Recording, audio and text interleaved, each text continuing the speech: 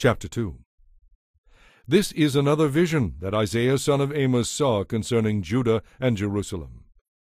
In the last days, the temple of the Lord in Jerusalem will become the most important place on earth. People from all over the world will go there to worship. Many nations will come and say, "Come, let us go up to the mountain of the Lord, to the temple of the God of Israel. There he will teach us his ways, so that we may obey him. For in those days the Lord's teaching and his word will go out from Jerusalem. The Lord will settle international disputes.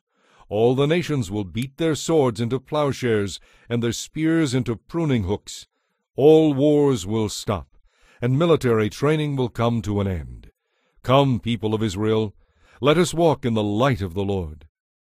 The Lord has rejected the people of Israel because they have made alliances with foreigners from the east who practice magic and divination, just like the Philistines. Israel has vast treasures of silver and gold, and many horses and chariots. The land is filled with idols. The people bow down and worship these things they have made. So now everyone will be humbled and brought low. The Lord cannot simply ignore their sins. Crawl into caves in the rocks. Hide from the terror of the Lord and the glory of his majesty. The day is coming when your pride will be brought low, and the Lord alone will be exalted. In that day the Lord Almighty will punish the proud, bringing them down to the dust. He will cut down the tall cedars of Lebanon and the mighty oaks of Bashan. He will level the high mountains and hills. He will break down every high tower and wall. He will destroy the great trading ships and all the small boats in the harbor. The arrogance of all people will be brought low. Their pride will lie in the dust. The Lord alone will be exalted.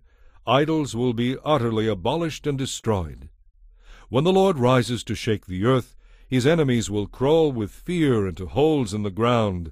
They will hide in caves in the rocks from the terror of the Lord and the glory of his majesty.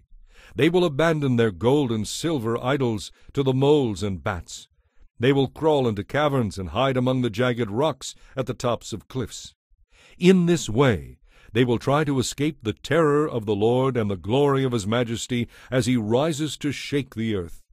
Stop putting your trust in mere humans. They are as frail as breath. How can they be of help to anyone?